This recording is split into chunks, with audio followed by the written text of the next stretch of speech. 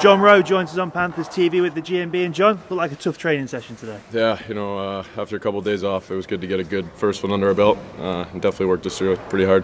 And then looking ahead, it's your first trip to Sheffield this weekend. Yeah, I've heard it's a tough building to play in, but obviously with that rivalry and a big sold-out crowd, it'll be fun to go in there and get a win. I'd say it's a rink we haven't won in this year. Does that add any extra motivation to go in there and bring the 2 points back? Well, I think anytime we play Sheffield is enough motivation for us. So whether it's there or here, those are big games. So excited to see it in their building and hopefully shut their crowd up.